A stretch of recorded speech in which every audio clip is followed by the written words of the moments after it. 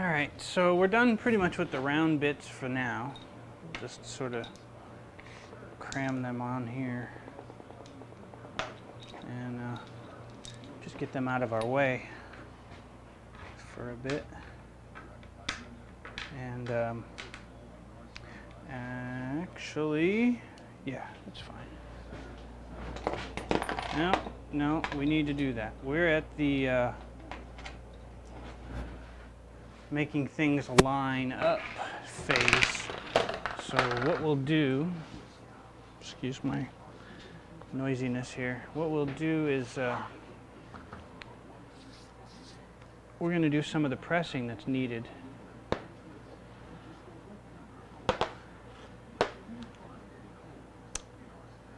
Yep, got to think through this a little bit.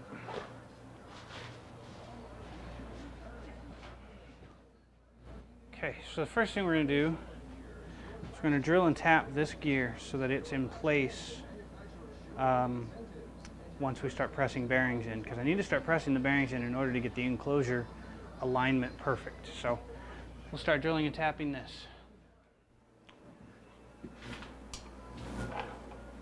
All right, so we put some Sharpie on the bridge of the gear that we're going to cut. We're going to drill and tap for. So I don't know if you'll be able to see my little scribe line. There's one there, and over here. It basically divided it up into thirds, or as close as I could get it into thirds. So now I've got my little V-block set up again. I'm going to set it on here, and we're already kind of centered at this point. So we're just going to, no, we're not quite centered. We're going to have to come over just a bit. So what I'll do is I'll bring that over just a bit. And we'll start the center drilling here from here. Okay.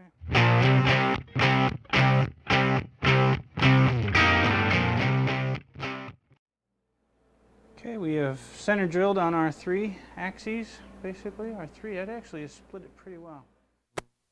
Okay, we're doing a 9/64 hole to tap for some number 832 screws.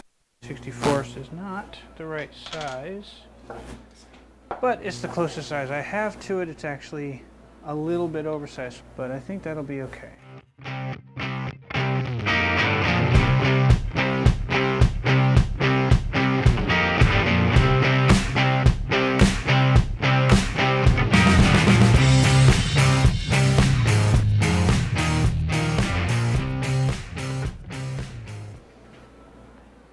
Okay, so now we're drilled. We'll do the tapping next. All right, we'll take a little tapping fluid and a number 8 spiral tap, and that's not plumb just yet. I want to make sure I'm straight up and down so that I don't get my tap all crooked. There we go. I've just got a little aluminum here to protect the teeth of the jaw, so we'll start tapping.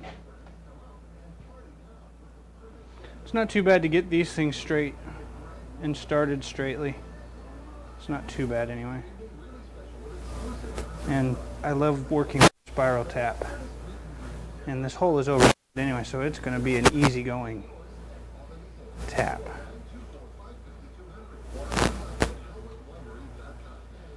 And then we got a little ways, we'll break the chip. Go again. Break the chip.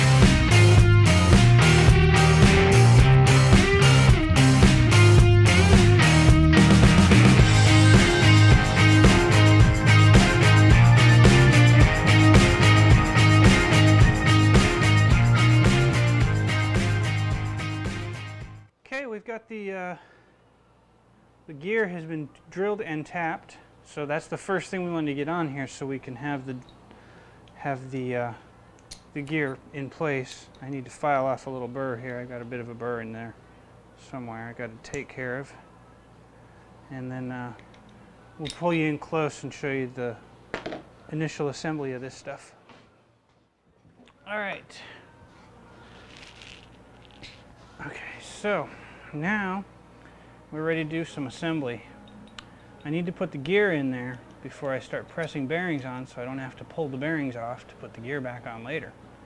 So we're just going to toss these in here right now with the set screws, just to get them in place. The gear and the screws just need to go in for now. It doesn't really matter too much how much clearance. These are not the final screws. They stick out way too far. I think they're going to actually bump some stuff when we get to the assembly process. But I need the gear in place and not flopping around too much. So we'll just throw this on there right now, and maybe it'll help keep it from rolling around a little bit too, to have this there. So that's not going anywhere. Now we're ready for a bearing, and I'm going to do this side first. And so I turn this little ring, and I've got this this cut off from some pipe that I'm just going to use as my, since I don't really have any other pressing methods, any other means to do pressing, I'm just going to pound on it a little bit. So we'll get it on there as far as we can, and then we'll give this a little bit of room. So it's just got a 11/16 hole, which will clear all of this stuff. And it's just there to take some of the hit and get on that bearing race, that inner race. And I just want to get it to the point where I can use the nut to pull it on. And I didn't hit squarely that time, so we'll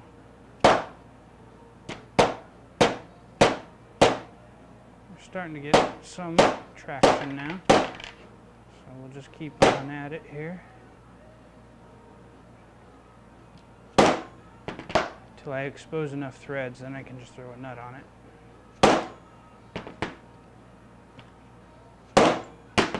Almost there. There it goes. Now it almost self-feeds. We've got enough room now. Throw a nut on it.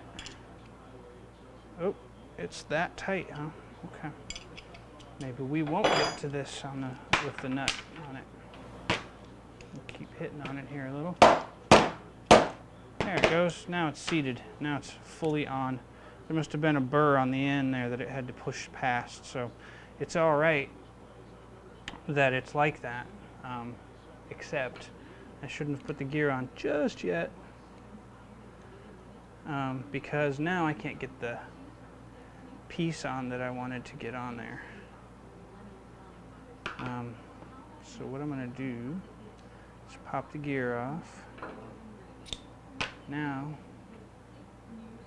we have this direction like so. Ah, you can't do that. So I have to pull this off. This is the assembly process.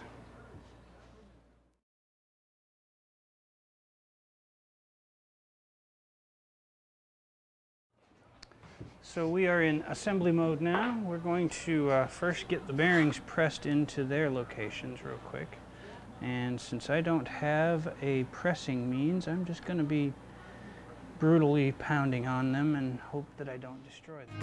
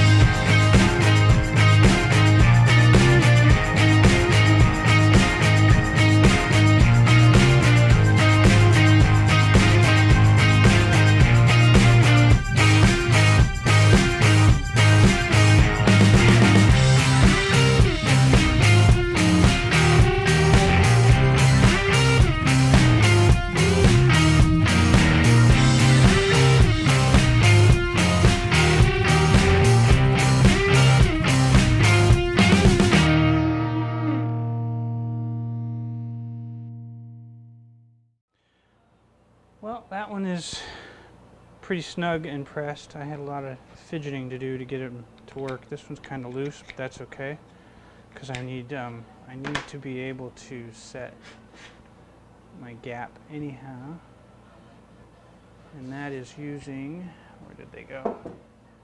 Those other pieces. These are the exact same size. Yes, okay. So that is about how it goes, just like that. So now we can take nuts.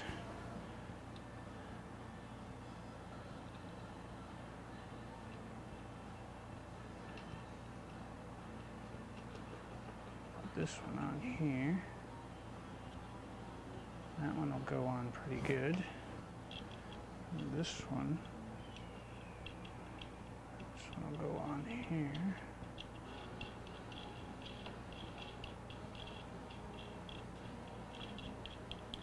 And this is tying the box together a bit. Need another wrench though. And that gets us pretty smoothly flowing without any play. And that'll be the box. The box.